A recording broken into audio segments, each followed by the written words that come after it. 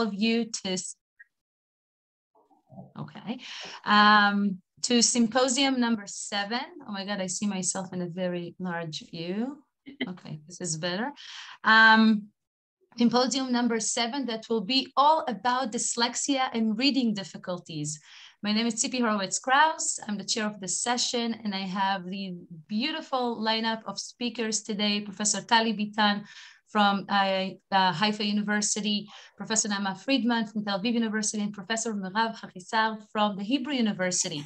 I have to say personally that I was waiting for so long to have this symposium because these researchers are one of the only researchers that are actually using neuroimaging tools to work with.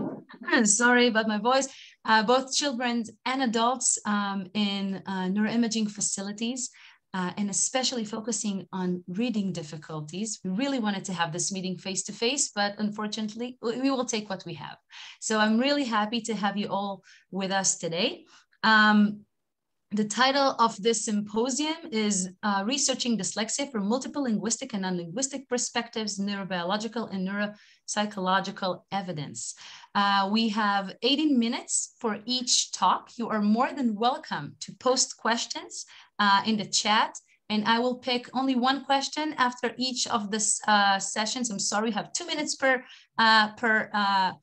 question, and then we will move on to the next talk. At the end, we will have some time for discussion. So having said that, I will start with the first speaker, Professor Tali Bitan, who will talk about learning and processing morphological regulatories in adults with developmental dyslexia. Tali, the stage is yours. Thank you, Tzipi. Can you all see my screen? And my mouse moving around? Great, thank you. So one of the questions that is moving around in the literature is whether there is a morphological deficit in dyslexia.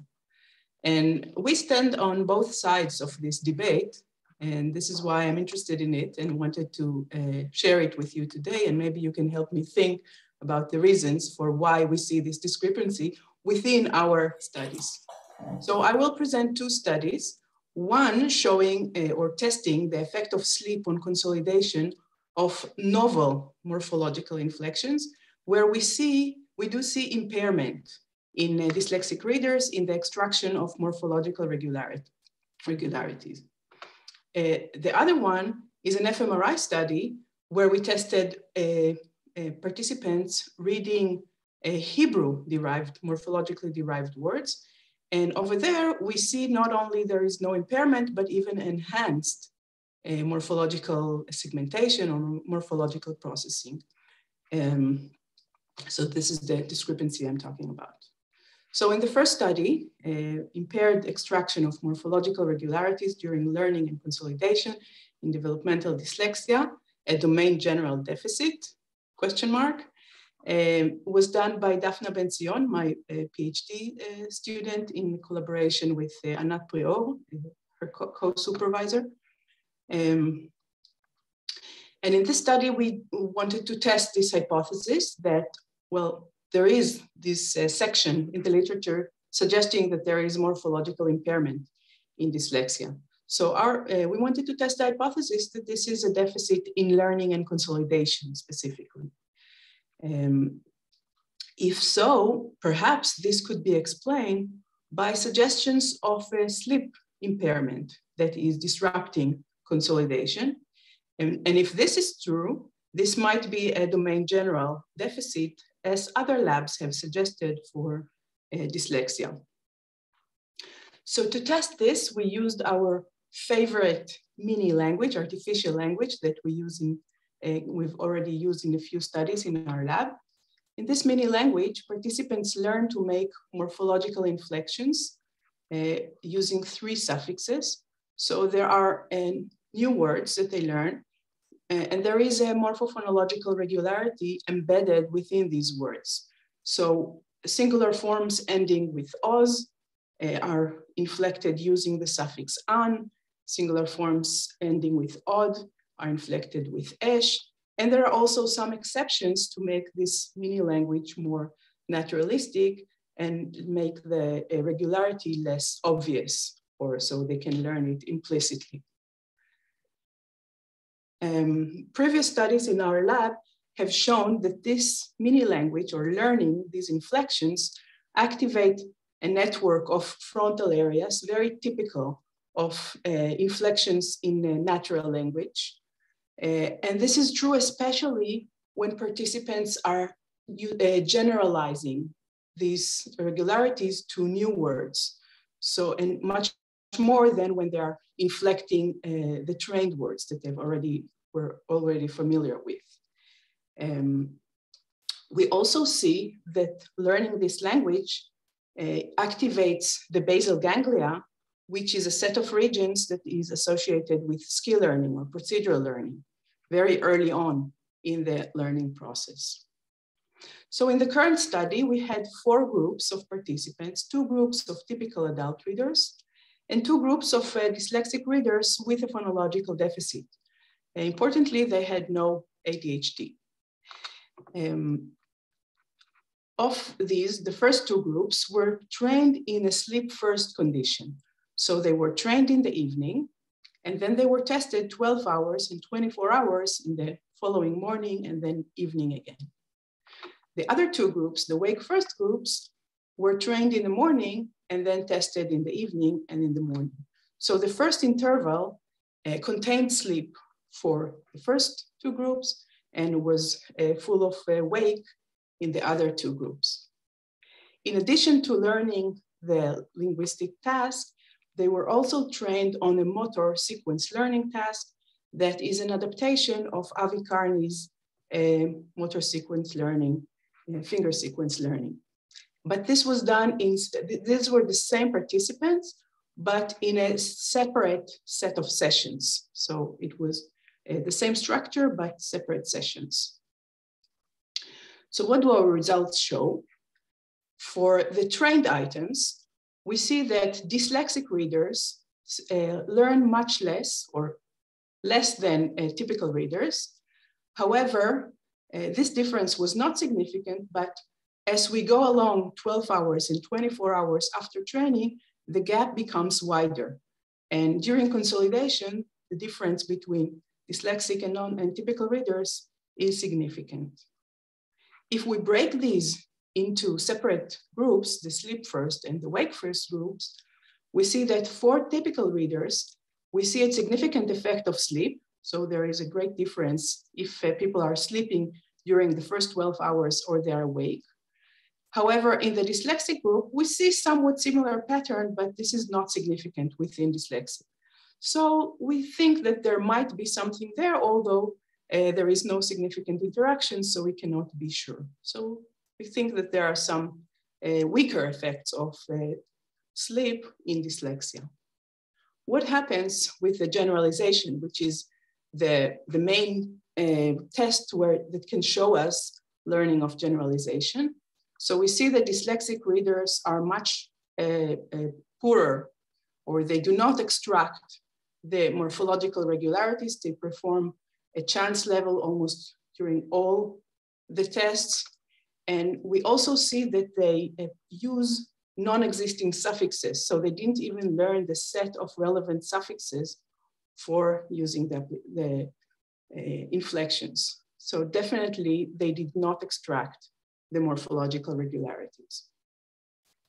What happens in the motor task? So in absolute terms, dyslexic readers perform much slower. However, there is no difference in the amount of online learning or offline consolidation when comparing them to the typical readers. Interestingly, when we look at the generalization to an untrained hand, dyslexic readers do not generalize. So there is higher hand specificity in the dyslexic readers. So if we think of generalization to the untrained hand as an indication of abstraction of making it more abstract, the representation, so they show a deficit in making this representation of the sequence abstract. So to summarize the results of this study, we see that dyslexic readers are impaired in extracting both linguistic regularities and also in creating abstract representations of a motor sequence. So this aspect of the deficit seems to be domain general. They had a particular impairment in the consolidation part, and this is perhaps due to weaker effects of sleep, although this part was not significant, and this was not domain general. So we didn't find the same things for the motor task. To move on quickly to the second study, here we are going back to reading. Previous one was spoken language, so now we are back to reading, and we're looking at existing Hebrew words for participants are familiar with in the scanner, so to look at their brain activation. This study was based, or one of the goals of this study was to test an assumption for a general assumption, not just for dyslexic readers, for skilled readers, that morphological segmentation helps compensate for the lack of transparency in unpointed, so the words without diacritics in general in the orthography. So one of our questions for skilled readers was, do they really rely on morphological segmentation more when they are reading unpointed words, so the opaque, the non-transparent orthography? Regarding dyslexic readers, so we had two conflicting hypotheses. If indeed dyslexic readers are impaired in morphology whatsoever, then we would expect to see weaker or no effects of morphology in the brain when they are reading morphologically structured words. However, there is also a literature suggesting that morphology helps participant or dyslexic readers compensate for their phonological deficits. And if this was the case, we do expect to find morphological effects in the brain and find it even more in the transparent, in the pointed words, where participants are expected to rely more on phonological decoding. So these were our predictions or questions going into the study. Here we used existing Hebrew words, which participants just had to read them aloud in the scanner. And we used two types of words.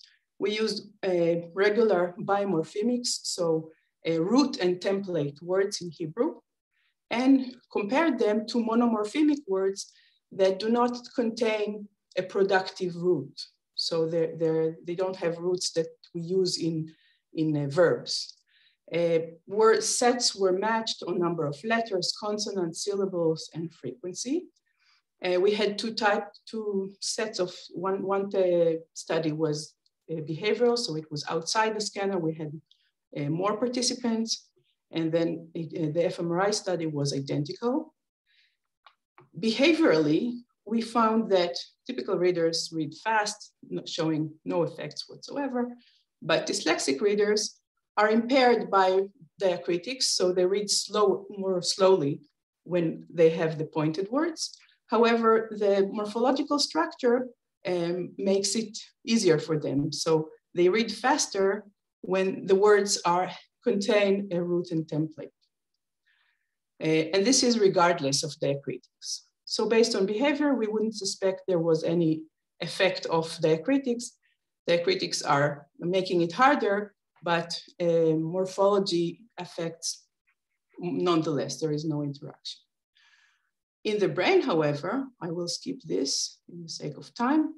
When we look at frontal areas, the same frontal areas that I mentioned that are involved in morphophonological decomposition, maybe late in the process of processing a word, we see that both groups, typical readers and dyslexic readers, show morphological effect in these frontal areas, but only for unpointed words. So for all these regions only show the morphological effect in unpointed words, suggesting that this may be indeed a compensatory strategy for the lack of transparency in unpointed words.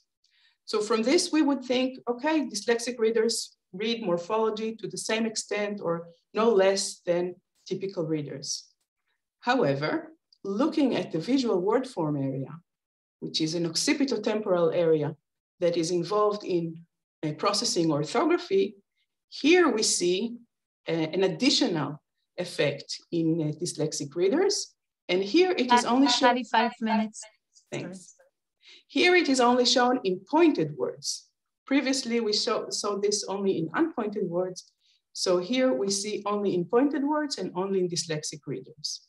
So this might be a compensatory strategy. They're applying or doing some morphological segmentation already when processing the orthography of the word. So to summarize the second study, skilled and dyslexic readers of Hebrew rely on morphophonological decomposition when reading unpointed words, and this might be a way to compensate for the opacity, for the lack of vowel information in the script. However, dyslexic readers also rely on morpho-orthographic decomposition, if there is such a thing, when reading pointed words, which are a bit harder for them to read. And this may be a compensatory strategy for their decoding, phonological decoding deficits. Since it looks like I have a little bit more time, I will just mention that the same participants, we also did the structural imaging with them, and in collaboration with Michal Ben-Shachar's group, Maya Jablonski found that morphological awareness and phonological awareness in this same subject was associated with different pathways in the brain. So not going further into it, but separate predictions for morphological and phonological related to the question of whether the morphological processing is separate or the same as. So to conclude overall, dyslexic readers with phonological deficits are impaired in extracting statistical regularities and in creating abstract representations, and this is found across domains. They're also impaired specifically in consolidation and show less benefit of sleep compared to typical readers, but this aspect, we didn't find that it is domain general. Maybe it is a matter of a task, maybe in a different study, something else will be found. However, and here is the contrast, after lifelong exposure to the morphological structure of Hebrew words, which they are familiar with, they are sensitive. They are becoming sensitive to the morphological structure, and they are using it, and they're even using it more than typical readers to compensate for their deficits in phonological decoding. The way they compensate is somehow related to the orthographic structure of the words. And thank you very much. Thank you, Tali, and thank you so much for being so precise on time. I do not see questions right now in the chat, but I do want to allow any questions if anybody in the audience have one. I see that Esti has a question. Esti. Yes, thank you. Thank you, Tali, for the very clear talk. I'm from home, and unfortunately my computer fell just as you showed the results of the finger sequence task. However, I understand from your summary that there were no consolidation deficits on this task, right? For the motor, you mean? Yeah. Yeah, right. The motor, they show the overall, this is the motor. Overall, slower performance, but no deficit in learning or consolidation. Okay, so we have just published the paper on second graders who are at risk for dyslexia. And we had 4 groups. We looked at dyslexia and on mother education at second graders. But overall, we had an overall deficit in production of a graphomotor task, but there was also a consolidation deficit for second graders. Interesting. Yeah. Interesting. Yeah, it may be somewhat related to the low. No, I don't think so. There was some deficit, maybe because our task is more related to reading because of how the task is structured. So we did have a small deficit for dyslexic second graders. You must have adults here. Yes, we're talking about adults. I think this is really interesting what you're saying, because we did find this, the increased hand specificity, so less abstraction. And I do think consolidation is related to processes of abstraction. So making the representation more abstract is related to consolidation. Yeah, we also had generalization deficit. Yes, we also tested generalization, and there was also a deficit there. I can send you the paper. It's yes, thank you. Thank you very much. You're welcome. Thank you for the talk. Thank you so much, Esti, for the question, and Tali for the wonderful talk. And again, talking about the hand specificity brings some questions in my head regarding the corpus callosum and how efficient the information transfers also between hemispheres.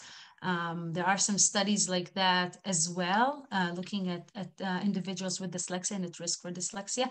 But for the sake of time, I will move on really quickly to the next speaker, Professor Merav Chisar from the Hebrew University, who will talk about reduced learning of sound categories in dyslexia is associated with a fast decaying anchor. Right. Yeah, can you see my screen? Yes. So it means that you can also hear me, and that's wonderful. Good morning, and thanks, Tali, for your talk. As a very, very brief introduction to my talk, the way I come to the study of dyslexia, not from reading research or from language research, but from perception and perceptual learning research. And in particular, studying skill acquisition. And we are looking for general framework within which we can understand skill acquisition. And within this very broad framework, reading is yet another example. So in a broader sense, what makes an expert is the ability to use very, very intensive and massive training, which of course applies to reading, task-specific training, which allows using the task specialties and the statistics that we use for the task in order to switch the way that the task is performed, typically from serial performance to more parallel performance. And in order to assess the learning process, we use some linguistic parts, but in today's talk, I'd like to focus on our studies of our favorite task, which is two-tone frequency discrimination. This is the task. I hope you can hear me because I shared sound. These are like, wow, in my ears, not in everybody's ears. I love these sounds, and what the participant is asked to do is which tone has a higher pitch. Few participants have difficulties in the concept and tend to confuse it with intensity, but basically this is a question one can ask from people ages 6 and above, something like this, in a relatively reliable manner. The other aspect which is really nice in this task is that stimuli are very simple. And as such, oddly enough, they were hardly experienced in daily life. So in a way, we come to participants without very much experience within the sounds that we are presenting, and we can track their gradual learning of the, in a way, sound bank or patterns or regularities that we are administering to them. For example, within this framework, morphology is one kind of structural regularity, where you have a fixed, the parallel will be a fixed pitch, a fixed sound, and then followed by something which is broader. And the question in this concept we'd ask is whether participants with dyslexia have a difficulty in acquiring structural regularities. And the answer is yes, but I will, in this talk, focus on our attempt to decipher neural mechanisms underlying the processes of learning. So just to start from our beginning with this task, the first time we studied it systematically, we assessed the same task under 2 conditions. So this is one group, and these are the thresholds that were measured in 2 different conditions. In one condition, the tones that we present in each tribe are randomly selected, and we measure what should be the minimal difference for people to attain. These are teenagers, for people to attain 80% correct, and this is a very large frequency difference between the 2 tones. Whereas if in each tribe you have a given sound that is repeated, a repeated reference. These are very, very robust results. People have substantially lower thresholds, namely, they utilize this simple regularity of reference repeated across trials. Typically, they're unaware of this regularity. They're not trying to remember this, but we have this memory trace which automatically improves performance, even though we're not aware of it. And to our, at that point, utter amazement, people with dyslexia had no general difficulty in doing the task under difficult conditions. However, they did not, in this case, they did not at all. Typically, they benefit, but to some extent, to a smaller level, compared with controls, but typically, they gain less from this regularity. And what I'd like to do in the remaining time is to tell you a bit more about our gradual understanding of the neural processes underlying this gradual regularity. So just to put it in a broader framework within a sort of brain-related conceptualization, what we think of as this general process of acquiring expertise is that people start with frontal processing across tasks. This is not specific to reading, even though the specific regions are different. They do it serially, they do the task serially, they do it utilizing dorsal and frontal parietal regions. However, when you're experienced, the more experienced we are with the task and with the material, you use gradually more ventral streams, like the case of the visual word form area, and the more experienced you are, you can do that. But in order to do that effectively, you need to integrate the regularities that you're experiencing. This regularity integration is typically largely non-explicit, but you have to detect these regularities for reading to become in a way more parallel and more based on ventral streams. And what I'd like to show is our attempt to understand what is the difficulties what is the source of difficulties that dyslexics have with integrating regularities. So let me just show you one example of how we can introduce, beyond just having a reference, very clear regularities, and show you that when there are regularities, the nature of the task that participants are performing without being aware of it is really substantially changed. So this is a case where this is one step, trial 1, 2, 3, 4. And in every trial, the first tone is always the same. So it's not just a repeated reference. The position of the reference in the trial is always first, okay? So even though participants cannot tell that there was a repeated reference, their thresholds are lower, and they actually learn to access only, or to listen, or to judge only the second one. So they form a reference, but in a way they learn to perform this task by categorization rather than by comparison. How can we tell that? So this is the other condition that we administered. It's the same task, same formal repetition, but the repeated reference is always second, okay? So what's the difference? Well, people learn to do it very well in both conditions. However, when the reference is actually repeated in the second sound, people unaware of that actually make categorization before the second tone is presented, okay? Not in the first step, because it's just the same, but after 3, 4 steps, they start to make the judgment even before the second tone was presented. If we just look at their response time, they always respond after the second, or almost always after the second. If you ask them what they do in both types, they tell us what they do is listen to the first, listen to the second, make a decision, and compare, etc. But then we look at their ERP responses. Why are ERP responses informative in this case? So this is just an example of one informative electrode, CZ, just at the top of the head, and this is what we get with the first tone and second tone, and these are the main components. So N1, NP2 to the first tone and to the second tone are produced by the auditory cortex, grander auditory cortex. It's not just primary, it's about 100 milliseconds. This is why it's called N1, 200 milliseconds. But then the informative part for us in this case is what's called P3. P3 is a component that had been heavily studied, and it's in a way a decision component. When you understand how to categorize, how to answer the task, you have a P3 response. By the way, if you do the task, but you're a chance level performance, you don't have a P3, okay? You need to have a perceptual clarity of what it is that you're about to do. And here's the important part. This is what we find when the first tone is always fixed. So we have a response to the first, a response to the second, and then there's the P3. The interesting part is what happens when there's always a reference second, okay? And we are asking, where is the P3? When was the decision made? After the second tone, as people would say, or after the first tone, because the information is already there, given that you utilize the context, okay? And this is what we find. The P3 component was shifted to after the first tone.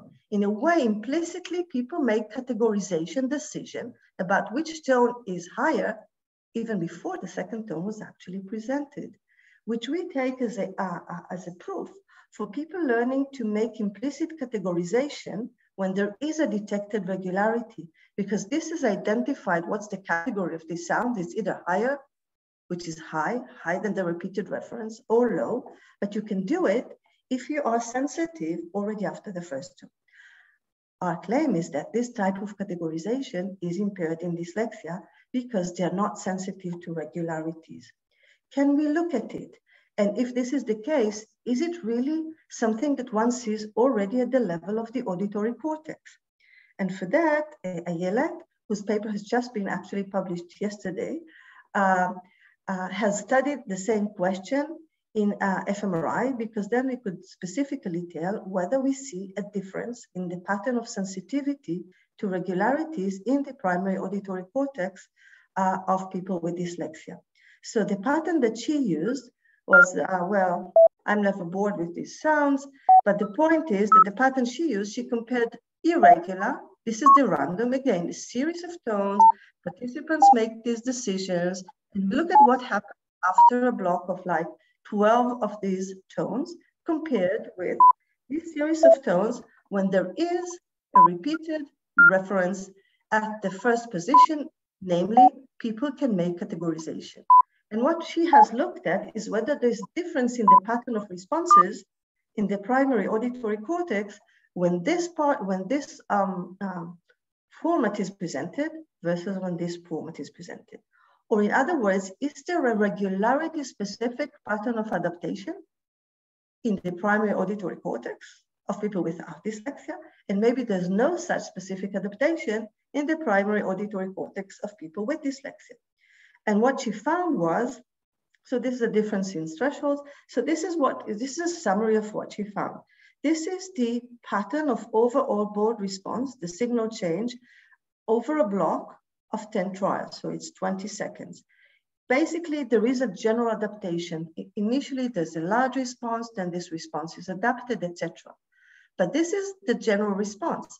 What we also have is the comparison to the specific conditions when we have this reference repeated at the first position, and people perform also in the magnet substantially better. Dyslexics not as much, substantially better when there is a repeated reference, and these are the differences.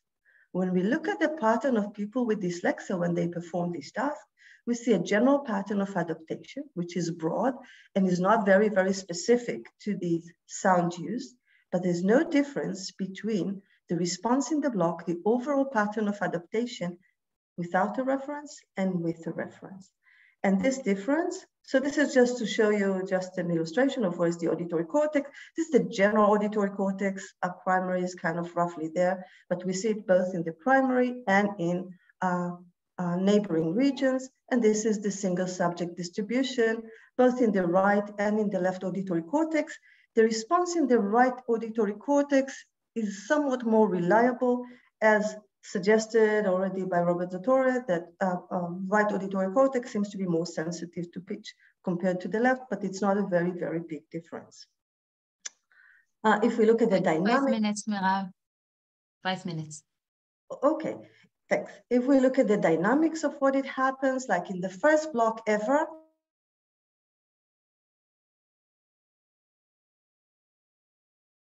have more than 10 trials. So we're looking at the dynamics of subsequent blocks. We see a behavioral difference, and we see a difference in the pattern of adaptation, indicating that it's something that evolves at the time window of about somewhere between 20 seconds to 30 seconds.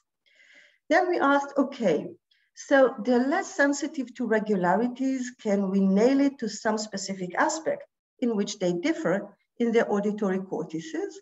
And what we did is look at the pattern of adaptation. Why look at the pattern of adaptation? Adaptation is a very likely candidate to be a source of implicit memory, because you see adaptation, you see reduced response, and we're talking about adaptation, which is specific to the stimulus, and hence reveals stimulus-specific memory, and it has a time window. We know that roughly this kind of cortical adaptation, this is previous ERP studies, lasts about 10 seconds. And now we ask, is the adaptation in people with dyslexia shorter? So they don't have as well accumulation of the repeated sounds and repeated pattern, because there is some earlier decay. To test that, Sagi Daxiafe looked both at ERP responses and at the pattern of fMRI using different types of presentation of the same type of stimuli. So we have the main trial, PAM-PAM, and the question is, what is the interval between consecutive trials? So we had the block with relatively short interval. This is the standard PAM-PAM, 1.5 seconds, another PAM-PAM. Then we had a different block, 3 seconds interval, a different block, 6 seconds, 9 seconds. And the question was, when you look at the response of the first tone, which comes after short or long interval, is the response still adapted, or has it gained its maximal magnitude? If it had gained its maximal magnitude, it means that adaptation is past, okay? So we are looking at how long it takes for the response to fully recover, namely forget that there had been a previous stimulus, okay? So what Sagi looked at, this is a bit confusing. I have 1 minute to explain it. I hope I can. The main point is that adaptation is shorter in dyslexia compared to controls. And the way we see it, this is a response to the first tone. We looked at it, the response, the N1, P2, N1, P2. And what we are superimposing is the response after very short interval, it's smaller, it's very adapted, longer interval, longer interval, longer interval. You see it increases. By 9 seconds, it increases more than in 6 seconds. So the 4 blocks with different intervals are superimposed. When we compare the response to the dyslexia population, we see that it recovers faster, shorter adaptation. It matches the pattern of behavioral effect, which I cannot explain in 5 seconds. We see a broad distribution which encompasses auditory cortex of this effect. This color denotes the time constants. Time constants differ in a broad way. And this is the last slide. No questions, last slide. It's just to show that we have the same pattern in reading. So you have faster decay of reading, implicit memory. If you just ask participants to read as fast as possible, when they have a repetition, they read faster. They didn't think about it, but they read faster. But then when the repetition is with a larger interval, there is a larger decay. And this is the benefit with the small interval, the benefit with the larger interval, and the decay is larger in dyslexia, in a way that the implicit forgetting of the specific memory trace was larger in dyslexia. And this is the summary. Memory is produced automatically. It is specific perceptual trace. It decays faster in dyslexia. It's associated with poorer performance that decays faster. Thank you. Right on time. Thank you so much, Mirav. Beautiful talk. I would like to allow some questions from the audience. If there are none, then I have a question. Anyone is raising a hand? I don't see anyone. So I will ask a question, Mirav. You were talking about the frontoparietal network at the beginning of the talk, and I will talk about it later. Oops. So I would like to ask, and that maybe it will make a nice connections between the talks. Did you have a chance to examine the involvement of the frontoparietal network within your auditory task in the scanner, the one that you showed for the familiarity with when the first tone was the reference or the second tone was the reference? Right. So I two parts. One is that we have a paper, which I didn't mention, by Lubadaikin in 2015, with this task asking, comparing the involvement of frontoparietal network when there are no repetitions compared with repetitions. And we can show that when there are no repetitions, it's more involved and its involvement decays. This is a general population, not in dyslexia. Its involvement decays. Ayelet's paper that just came out, we find that the sensitivity to regularity is found in controls parietal cortex and is not found in dyslexic parietal cortex. So we think that the parietal cortex is involved in accumulation of evidence for the regularity and does it less efficiently in people with dyslexia, perhaps because it inherits, in a way, noisier information from sensory cortices. But so this is our interpretation to why it is kind of, less shifted to, remains in a way more executive function among people with dyslexia compared with controls who are highly experienced, right? Yeah, thank you so much. Makes totally makes sense, and we will make a nice connection afterwards at the end of the session between all talks. Thank you, Mirav, for this excellent talk. We will now move on to the third talk from Professor Naama Friedman from Tel Aviv University. The title of her talk is From Types of Dyslexia to the Cognitive Model of Reading Morphologically Complex Words and Back. Naama, the stage is yours. Thank you very much. Very happy to be here. Who could think that we could have a ACO conference without hummus, but let's hope for next year. So what I'm going to talk about today is the way we learn from patients, from errors that patients make to the cognitive model of reading. And it's a slightly different look at the same questions that Tali and Mirav have been talking about before and that Tzipi is going to talk about later. And I'm going to start with morphological errors. So a lot of people with dyslexia, both acquired dyslexia and developmental dyslexia, make morphological errors. Now I'm talking about Hebrew speakers, but it happens in all morphologically complex languages. We see substitutions, omissions, and additions of affixes. So here, those of you who read Hebrew can read it on the right side, and those who read English can read it on the left side. And you can see in orange the root, and in turquoise you can see the affixes. And patients read, for example, a word like chashuvim as cheshbonot, keeping the root but changing the affixes. And these morphological errors may involve all kinds of errors in affixes. And it's important to mention that it's not only semantically related errors. So for example, chashuvim and cheshbonot, important, plural, and bills are not really semantically related. And the question is, and this might happen even in morphologically complex non-words. So these are patients, this is a patient who read divsa as doves.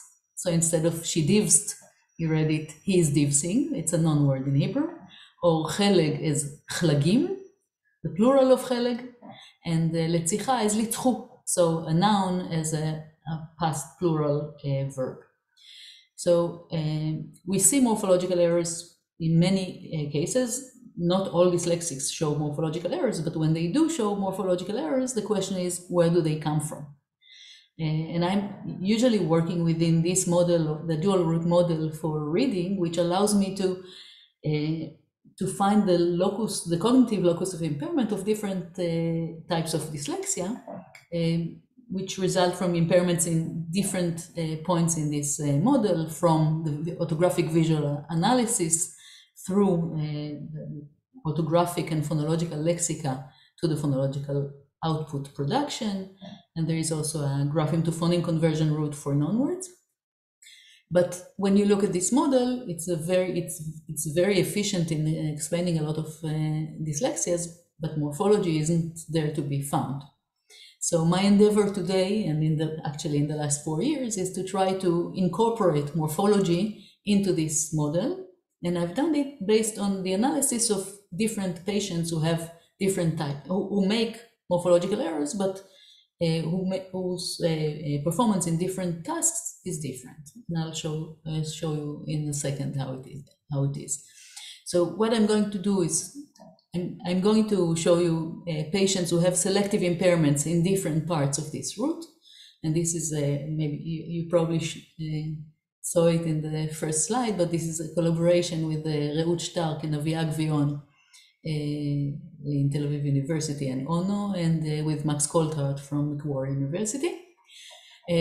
So we looked at these individuals with selective impairments, and we built a model on the basis of their selective impairments. So I'm going to do a little bit, change the order and show you the model, and then show you how each type of dyslexia or amorphia, a deficit in morphology, finds its place in the model. And I'm just going to say that instead of saying morphologically complex words, which is really long, I'm going to say morcom words. And okay, so here's the proposal. The idea of this model is that we start with orthographic analysis of letter identity and position and binding letters to words. Then we have some stage of buffering, of orthographic buffering, a short-term memory. Then we go to an orthographic lexicon that holds the written words that the person knows, and the phonological lexicon that holds the phonological sounds, and then the phonological output buffer that holds all the phonemes until production. We have the grapheme to phoneme conversion that converts a grapheme letter or groups of letters into phonemes.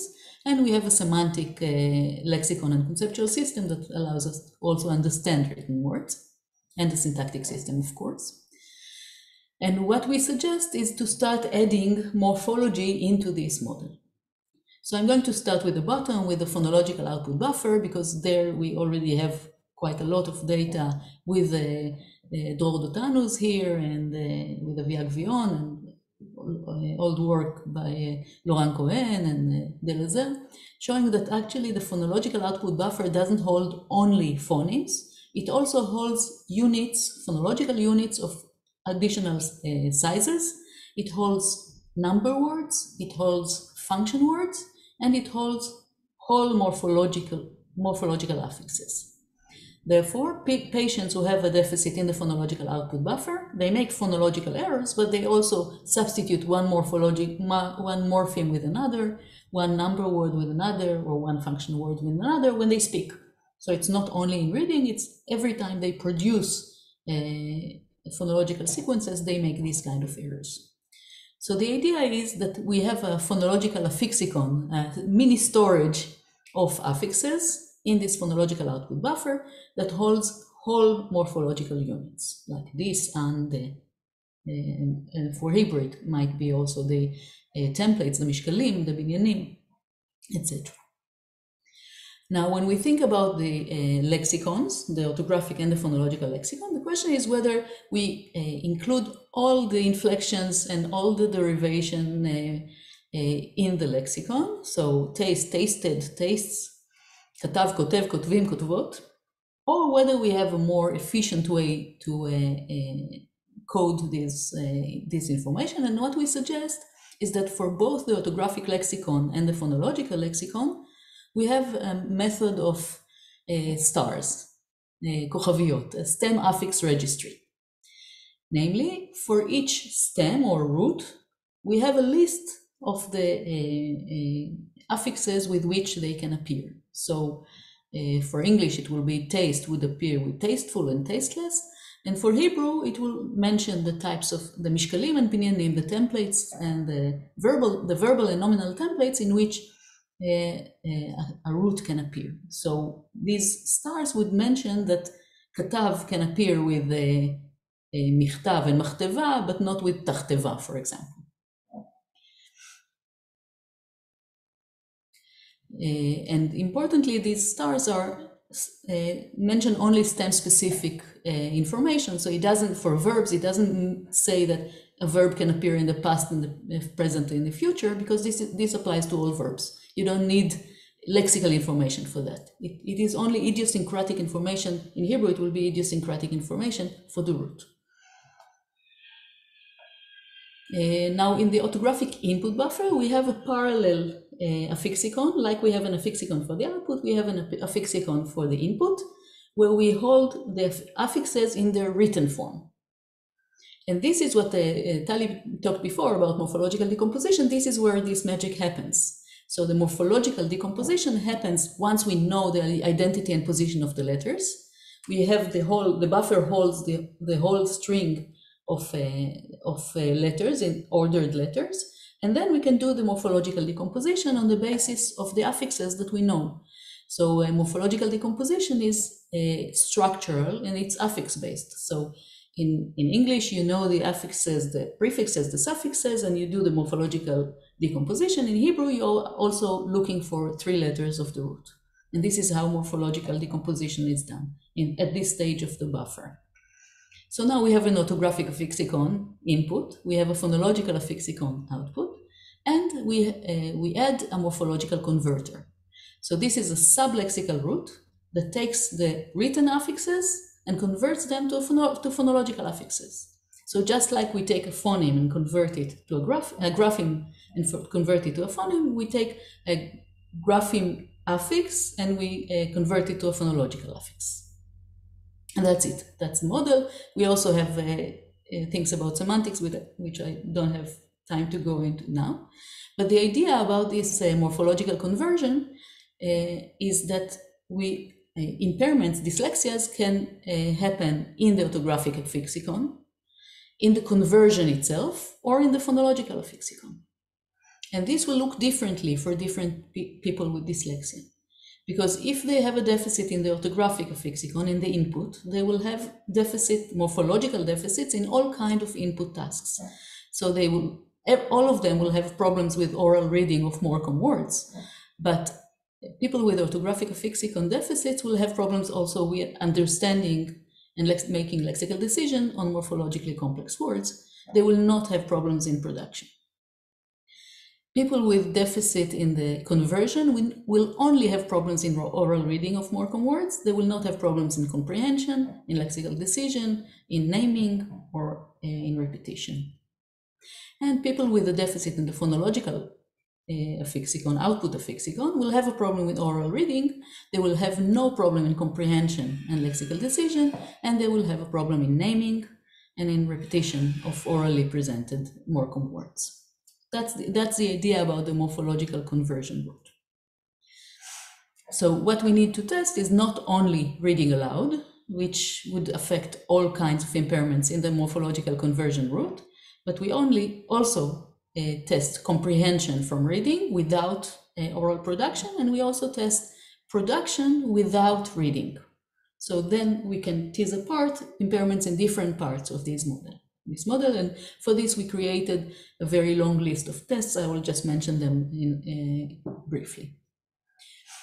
Additional impairments that I will not have time to talk about today, but I just want to mention them, are impairments in the stars in the orthographic lexicon. This will also make, for example, people will not be able to make lexical decision on words like hinshik or computans that are not in the stars. Impairments in the stars in the phonological output lexicon, and this is interesting because we have quite a lot of patients like that who, for example, if you think about a word like mem bet reish gimel, we all read it mavreg, but how do we know that it's not mivrag or mevareg? We know it because we have the stars in the phonological lexicon that specify that this is the only possible phonological affix for berg. So patients who have impairments in here might read mavreg as mivrag without being able to test, to check their production with the stars. And finally, of course, we have patients with impairments in the access to semantics from the stars. So I had one patient who I asked to define what, she saw the written word mazreka, fountain, and she said it's somewhere where you throw, which is in a way correct, but what she did was just looking at the root zarak, throw, and then trying to guess what the meaning is. נעמה, 5 דקות. Thanks. And we have people with syntactic deficits who also make morphological errors. Okay, so now we can get into the showing you the patients themselves and what they were doing. Starting with the orthographic input lexicon. These are 3 patients. I'm going to focus on one. She had Shelley. She had a lot of morphological errors in reading. You can see some examples here. And when we look at her, so in oral reading, but when we look at her comprehension and at her lexical decision, she was very, very impaired because the affixicon is part of comprehension as well. In production, however, she was very good. She had no problem in picture naming, no problem in non-word repetition. So her deficit is in the orthographic affixicon. When she had to define words, for example, define a word, the word mazmera, which is this. It's actually a different patient. He said he defined tizmoret. Why? Because morphological errors in this stage affect also their comprehension. Or tovat was defined as tivonit, drowning as vegan. Same root, but completely different meaning. Now I move to a deficit in phonological output buffer. This is Meir. Meir has very impaired phonological output buffer, which affects his oral reading, his production and his repetition, but his comprehension of and lexical decision of Morcom words is completely fine. So he makes morphological errors in production, but only when he's producing things that he makes morphological errors in production, but not in comprehension, not in input tasks.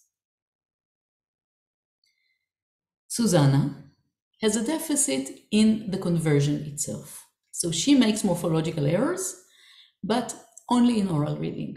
She doesn't have problems in comprehension. She doesn't have problems in lexical decision of Morcom words. She doesn't have problems in production. So her deficit is only in this conversion between the written form and the phonological form of the affixes.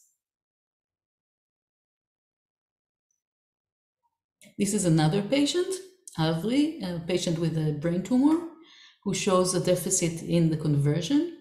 And I just want to mention him because he makes errors in inflectional, but not in derivational morphology. Why? Because he's impaired only here in the morphological conversion route, but the stars are fine. So the stars allow him to read the derivationally complex words, but he makes a lot of morphological errors in the inflectional morphology. So he would say lesapek, nesapek, ya'akru, ta'akru. So he makes morphological errors in verbs and nouns. Importantly, thanks. Importantly, he also makes errors in function words.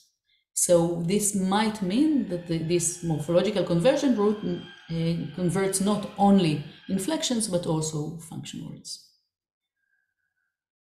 Okay, now I'm going to probably to the last one. This patient, Ziv, also has a deficit in the sublexical root, and he in the morphological root, and he has a problem in reading morphologically complex words and non-words. I want to make a little experiment with you. Try to read these unpointed Hebrew words, okay?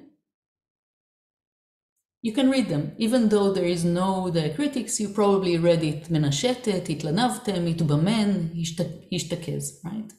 But Ziv, unfortunately, has a deficit in the morphological conversion root. He cannot use the morphological conversion root, so he read it menshtat, hatalnavtam, hatvman, hashtakaz. Okay, so when there is a deficit in the morphological conversion root, either the patients don't use the morphological conversion route at all, and then you don't see templates or inflections in the reading, or they use it, but then make morphological errors. I'm going to conclude by saying that we found a double dissociation between impairments in the morphological conversion route and in the sublexical route. So patients who have deficit in graph into phoneme conversion not necessarily have problems in morphological conversion, which means that actually we have two separate sublexical routes. One is for converting the roots, probably, converting graphemes to phonemes, and the other for converting affixes. I don't have time to go into the loci in the brain, but I'm concluding by saying that there are different sources of morphological errors in dyslexia that result from impairments in different components in the cognitive model of reading. And the model can help us understand exactly what the deficit of a patient is and provide a targeted treatment. So maybe I have some answer to the question that Ali asked before. So is there a morphological deficit in dyslexia? Definitely there is morphological deficit. Some people with dyslexia show morphological deficits, and these deficits might be deficits of different kinds. Thank you very much. Thank you so much. Thank you for the great connections between the talk. We did not plan that. This is very spontaneous and beautiful. We have time for one question from the audience. I think our audience needs some coffee. Esti, yeah, go ahead. Thank you. Great talk, Naama. Your connection to the talk by Tali was very impressive. Tali talked of a specific phonological root, and you are speaking of various phonological or various morphological mistakes. Sorry, yes. So is that just a one root, or are these several roots, or what do you think? Or what does Tali think? I don't know. I don't know. I think maybe we can take it in the discussion in the end, but I think it completes what Tali suggests. So Tali is looking, for example, I think Tali is finding that you have more morphological processes in unpointed Hebrew is exactly what we see. So if Hebrew is unpointed, you have to use the morphological conversion root in order to disambiguate, especially the voweling of the word. So I think it completes what Tali was looking at. Mm-hmm. Do we have time for Tali's question? Tali, you raise your hand. Sure, Tali, go ahead. Go ahead. We will take some time from the discussion overall. I was just really curious to know what you think, what you wanted to say about the brain regions related to. Thank you, Tali. So what we see, we work with the neurosurgery department in Ichilov, and we work with patients who have glioblastoma, and before surgery and during surgery. And what we see is that at least for the morphological conversion and the sublexical root, we see some consistency in the locus of their the place where the tumor touches the IFOF, and this is mainly in the parietal termination. So you do see some effect of grapheme to phoneme conversion and of the morphological conversion somewhere along the IFOF, not the very back part. The very back part is more related to attentional dyslexia, but for this more middle or parietal part that affects the conversion. So I can show you also this patient who had a deficit, this patient with a morphological deficit. You can see that it's quite, it's not very, very far back in the IFOF. It's closer to it's in the parietal parts. Interesting. Yeah, so we can compare then the DTI that we were showing too. Yeah. Really interesting. Thank you. Thanks. All right, thank you. Thank you so much, Naama, for this excellent talk. I had a question myself, but I will keep it to the end and allow some individuals to move between sessions. And I think that now it's the time for my talk. I will put a timer for myself, but Naama, please jump in and interrupt whenever time's up. And I will share my presentation.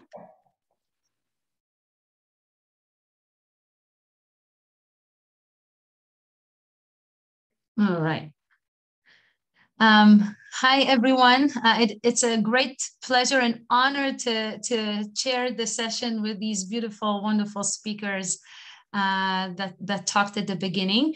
My talk will focus on, it's interesting because we really didn't plan it, but I will focus on the executive functions component within the reading process.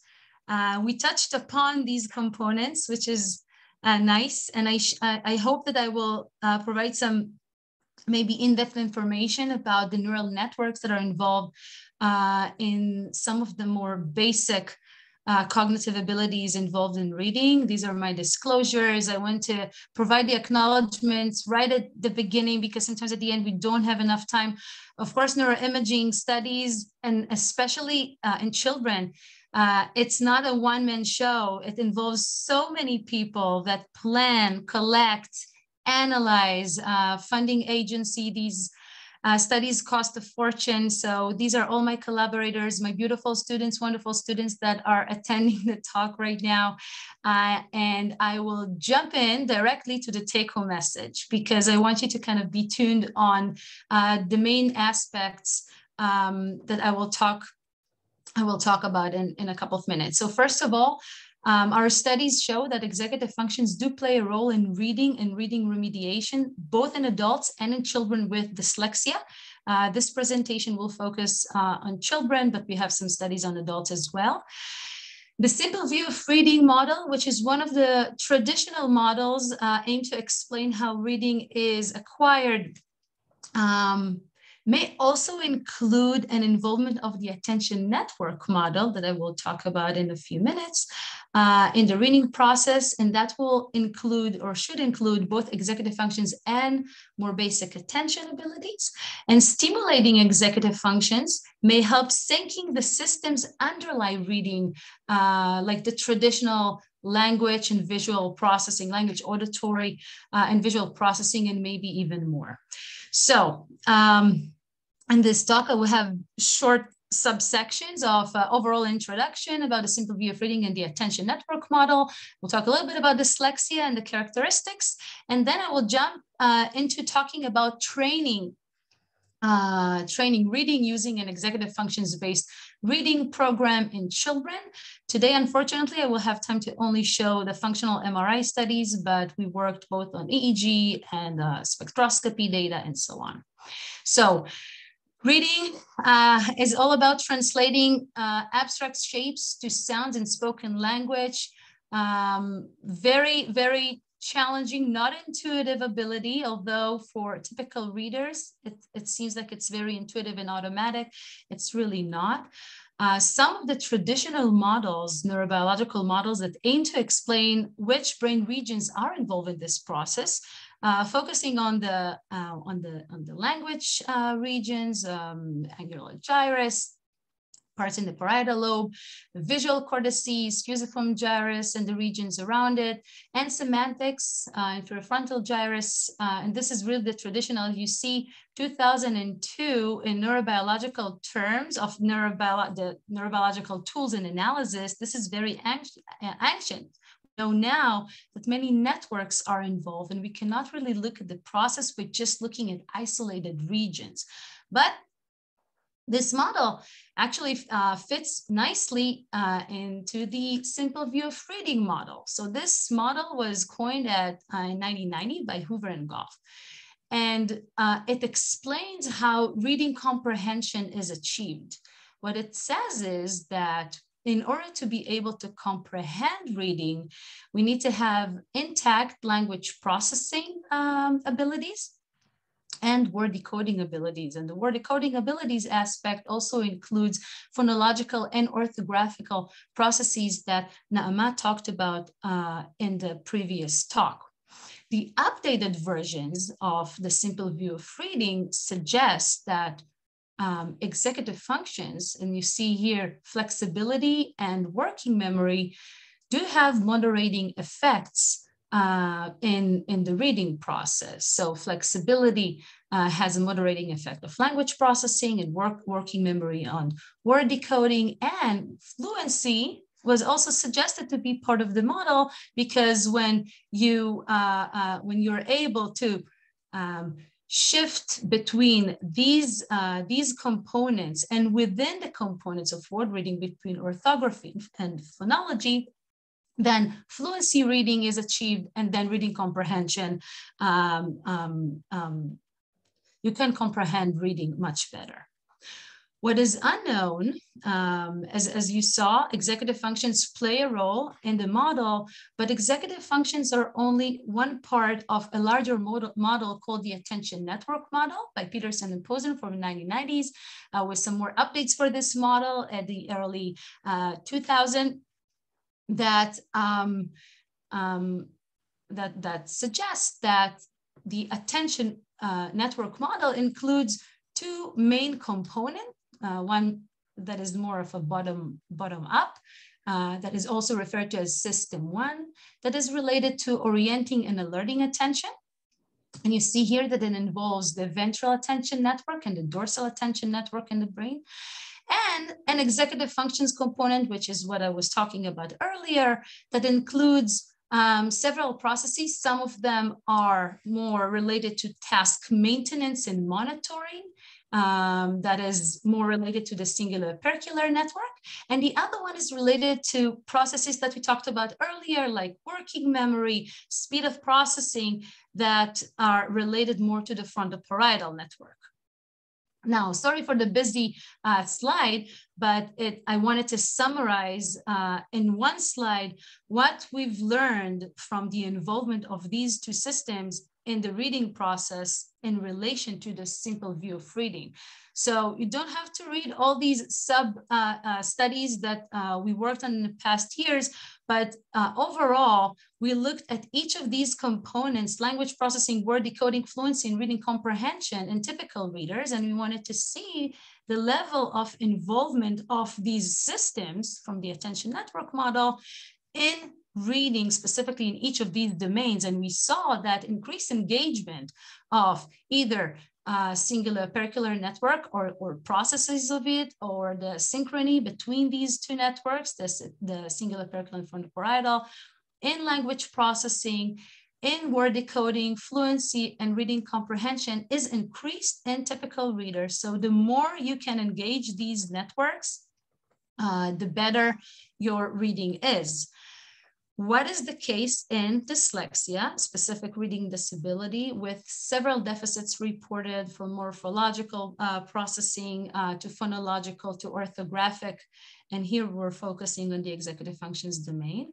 What we found in dyslexia is that there is a decreased involvement of these networks. And again, we looked at networks, we looked at EEG studies focusing on the ERN, for example, error-related negativity that is evoked from the anterior cingulate cortex that is a critical part of the singular opercular network. I know that I throw lots of terms here, but just to briefly explain that we found a reduced involvement, reduced functional connectivity within some of the networks that modulate the system 1 and system 2 networks, reduced synchronization between networks that are involved in executive functions like the frontoparietal network with visual cortices, reduced within network connectivity of the singular opercular network that is related also to executive functions,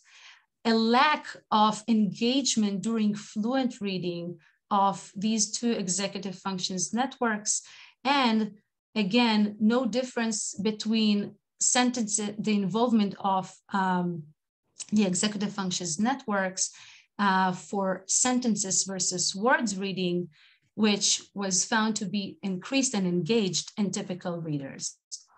And so that led us to the question of, can we change it? So what if we can stimulate these networks while we train reading? Will that improve reading abilities in children with dyslexia while also engaging these neural networks? So we use the executive functions-based reading training formulated and developed by my late mentor, Professor Tzvi Horowitz-kraus from University of Haifa. In this training, the letters are basically being deleted from the screen, deleted from the computer screen according to the reading directions. So in English here, it's from left to right. Please note that we use an updated version of this training method. So the letters are not just being deleted totally from the screen, but they are replaced with X's. So we wanted to imitate how written materials are presented on the screen. And in real life, the letters are not just diminished from the screen. There's still something there at the beginning of the sentence.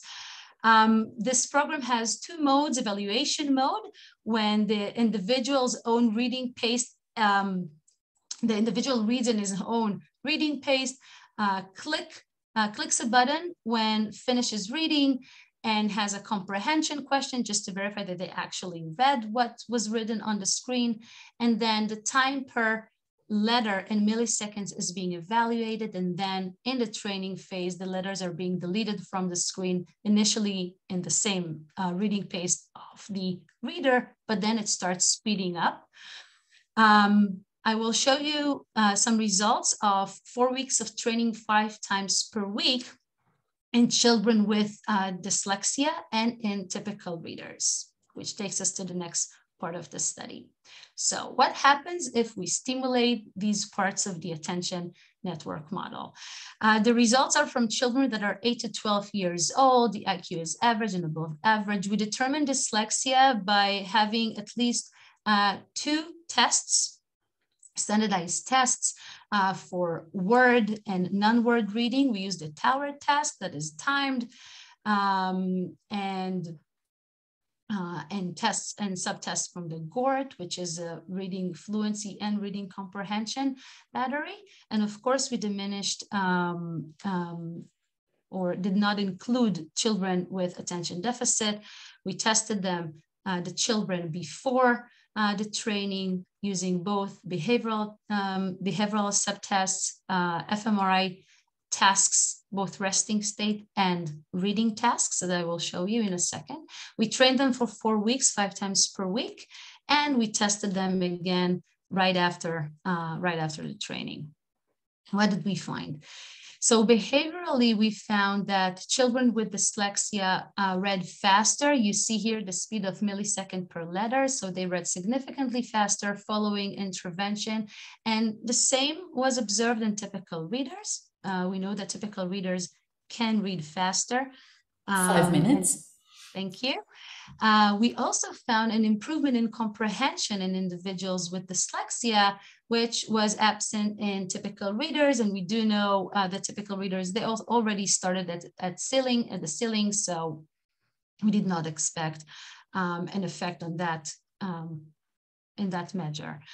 What about executive functions? So I'm going to show you just 2 measures. We had plenty of measures that we collected, several subtests for executive functions.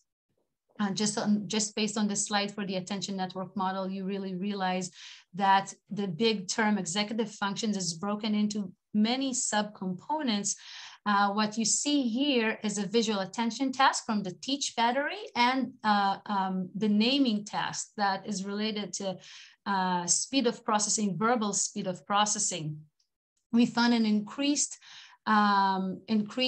visual attention scores in individuals with dyslexia and also in typical readers, and faster naming abilities in individuals with dyslexia that was not observed in typical readers. The neuroimaging data. So what you see here is the data for individuals with dyslexia before and after intervention during a lexical decision task. And you see here the contrast between words reading and non-words reading.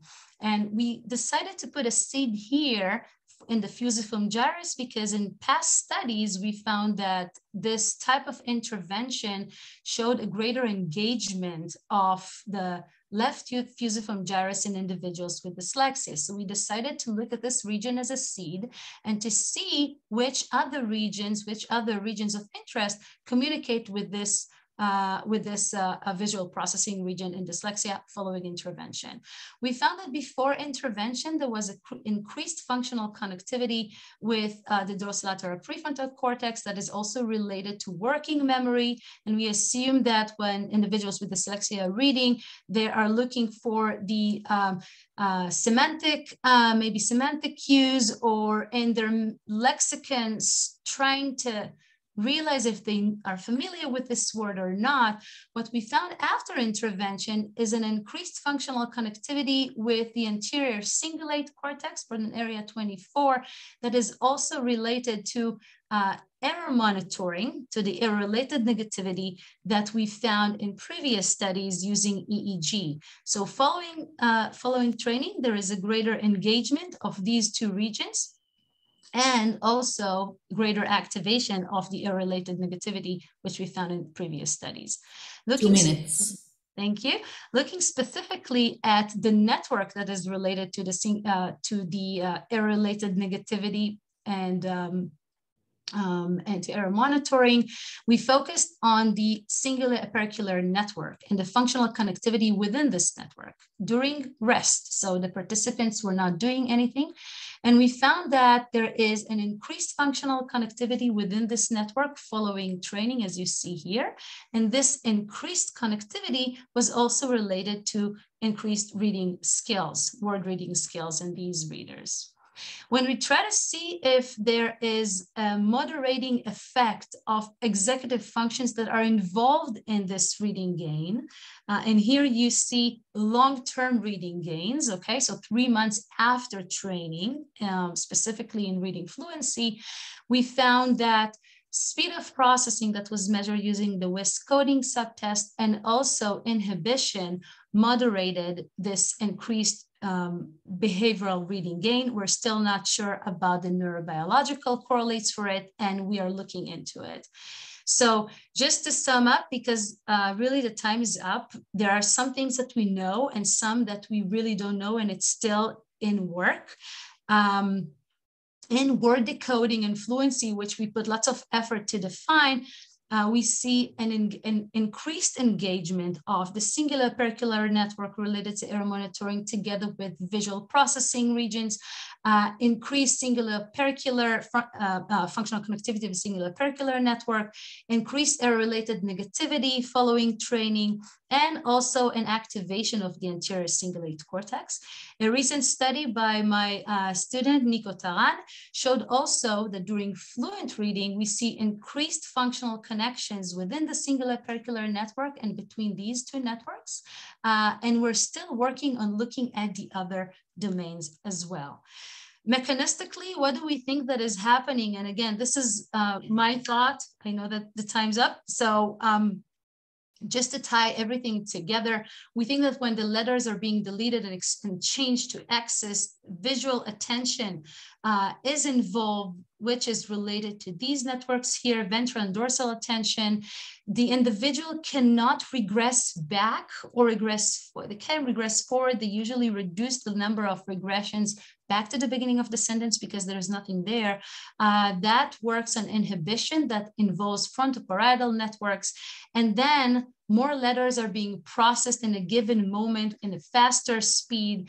Here we have working memory and speed of processing that involve frontoparietal. And when there's faster information reading and maybe more efficient switching between phonological and orthographical processors, then we see singular apicurial network that is engaged. Again, this is might take still work in progress. I would really like to better understand the processes behind this program.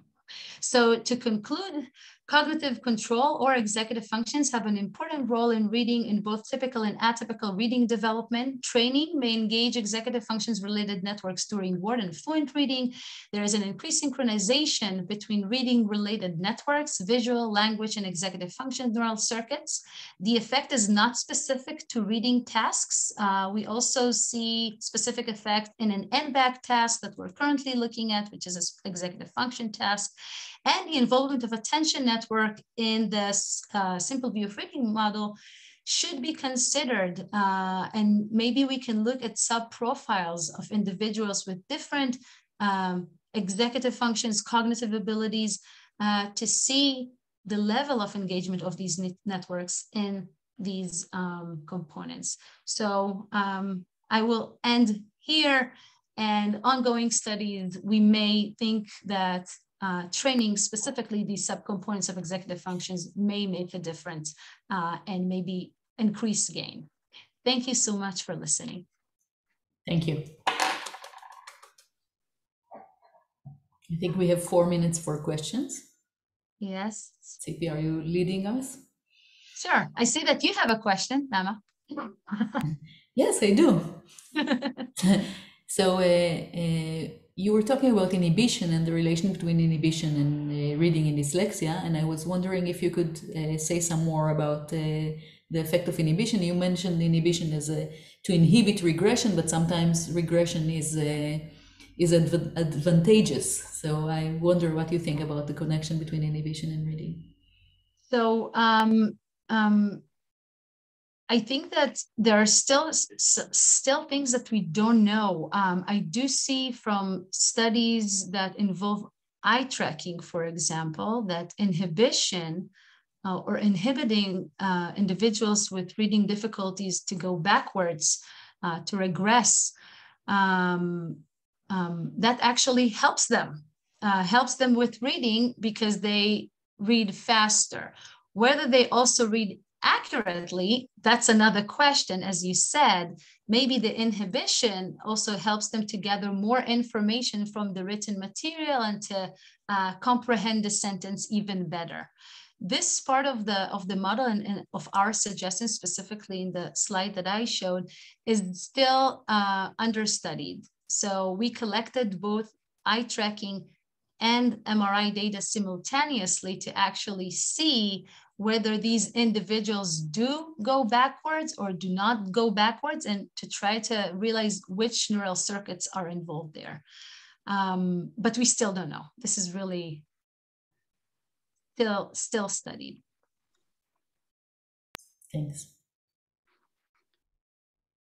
Any additional questions from our audience?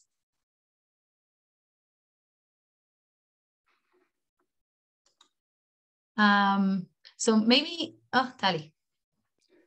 Well, this is not a question. I thought if we can just answer Esti's question from before, relating my findings and Nama's suggestions. So I think they are indeed going together really nicely, because I don't think there is a single route for reading. So I think having multiple grain size units, as in connectionist models suggest, so having a bigram or morpheme or several sizes of units being mapped from orthography to phonology and to semantics does make sense. Of course, when we're taking, I mean, Nama's way of choosing participants or selecting or testing participants in a very particular way is really useful in mapping exactly where in the process the morphological deficit resides. We're taking them kind of as a whole group in order to afford, you know, the group power for fMRI and for neural studies. But I do think they totally go together in terms of the findings. I mean, I don't think there is a single route for you know, reading whatever size of units we're talking about, and having different types of morphological deficit definitely makes sense. If I may also connect with Mirav's talk, I think it's a really nice idea of having a fast decay in dyslexics, and this might also explain our findings of problems with extracting regularities, because if there is a fast decay, you cannot, you know, you don't have the representations to map between when you're learning. So I would really like to see some of Mirav's paradigms used in a consolidation type of design, so testing the effect of longer time on this decay. This was my integrative thoughts for the session. And I also have some things to Tzipi, but there is no time, I see. I think, Tali, you're absolutely right. And thank you so much for making the connections, because I also saw these, you know, I think that a commonality for most of the talks in this session is that there is some underlying, maybe more basic difficulty in learning and consolidating information in individuals with reading difficulties. I did want to kind of point at Naama's talk and see, you know, some of the I think most of the stimuli that you presented were words, right? For these subtypes of individuals with reading difficulties. I wonder if the individuals were seeing a missing single word within a sentence, did they rely on the contextual information that is coming from the sentence in order to generate the right word? Of course, yeah. We also show them sentences. The place where we see the most effect of the sentential context is in cases where a patient has a deficit in the phonological output lexicon or in the connection from the semantics to the phonological output lexicon. And in this case, what you see is if you give them a sentence, Nufar is here with us, so I'll give an example from her work. So a sentence like, לגשם קוראים גם מטר, and reading matar as matar or as matter will be affected by being able to access semantics, and will be affected by the way you read the previous words and semantics, and then you can select between the two representations in the phonological output lexicon. So we do have these kinds of tests, and also a test called Schnitzel Bashel, because Schnitzel can also be Shenitzal, and Bashel could be also Beshel. In these cases, there are some types of impairments that cause inability to use context, and in other cases, you do see that context helps. So if a sentence, tells you, I paid a lot of bills, they will read it as חשבונות and not as חשובות. So it again depends on the profile of dyslexia. Yeah. Thank you so much. And also the special characteristics of Hebrew here help a lot to look at these sub profiles of readers, which was also seen in the other presentations. I know that we are just starting looking at Hebrew using a functional MRI, so it will be super interesting also to compare the results from children reading Hebrew versus those reading English versus adults reading Hebrew and English, and the involvement of these mechanisms that all of you were talking about this session, in these subgroups of readers. And Dror, you have a question? I think he said goodbye. He was waving goodbye.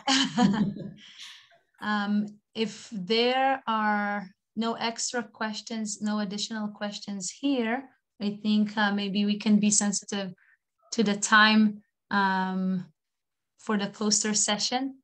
I would like to thank you for listening. Thank you for the great talks that we had here today. It was a pleasure and an honor to chair this session, and hopefully to see you, as Naama said, next year, eating a hummus in Akko, all of us together in the same space. Bye. Thank you. Thank you so much. Thank you, Tzipi, for organizing. Pleasure. Thank you. See you soon.